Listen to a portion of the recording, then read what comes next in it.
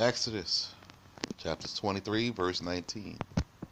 The first choice fruits of thy ground thou shalt bring to the sanctuary of Yahweh thy God. My people, the house of Israel, you are not permitted to dress or to eat flesh and milk mingled together, lest I be greatly displeased, and I prepare for you the wheat and the straw together for your food.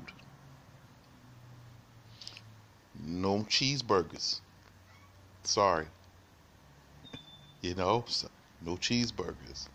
And I know some of you scholars will be like, yeah, but Abraham took a lamb and he made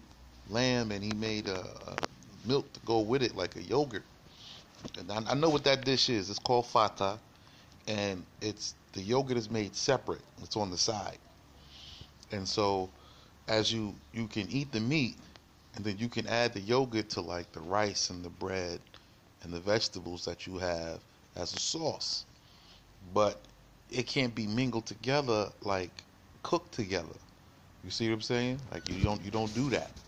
So it can't be cooked together. Now, when we get further along, he's going to repeat that throughout this Torah. I mean, a bunch of times, and he goes into more details, especially back in Deuteronomy. But right now, we're here in Exodus, and we haven't gotten there yet. So slowly. These are all foundational precepts. All right, Exodus 23 and 20.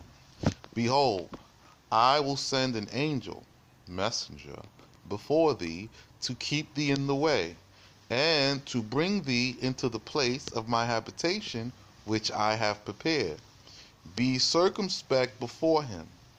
The word circumspect doesn't mean respectful. The word circumspect actually means to consider all possibilities, right? So to consider everything means to listen and just consider, like, okay, well, maybe this, maybe that, maybe. So it says, be circumspect before him. Of course, be respectful too. But it says, be circumspect before him and obey his words. So after you've considered all the options, then obey what he tells you to do. And be not rebellious against his words. So now he's reteaching us how to have respect for leadership, especially for the ones that are bringing you into the land. You see what I'm saying? Or the one who has prepared the place for you to return. So this is what the law states. It says, and be not rebellious against his words, for he will not forgive your sins, because his word is in my name. So he did this. He does this work. Notice it says his, right? It says he will not forgive your sins. So he's not in the business of forgiveness. And his word is in the name of Yahweh. So everything that he says will come from the law. So it's in Yahweh's name. He's doing it in Yahweh's name. He's doing it by Yahweh's name, for Yahweh's name, because he loves Yah. So everything he's doing and telling you to do is so that you can be pleasing to Yah. So you should listen to this person. Exodus chapter 23 and 20.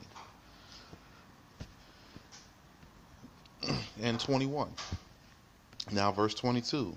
For if thou wilt indeed hearken to his word, and do all that I speak by him. See, again, he's speaking from the law. So if you hearken to him and do all that the Most High speaks through him, because he's giving you the law, he says, the Most High says, then I will be the enemy of thy enemy, and will trouble them who trouble thee. So now the Most High says, I'm going to go, and because he said it in my name, and he's telling you what I told him to say from my word, from my law, from my scripture, from my Torah, he says, now I'm going to be an enemy to your enemy, and I'm going to trouble those who trouble you.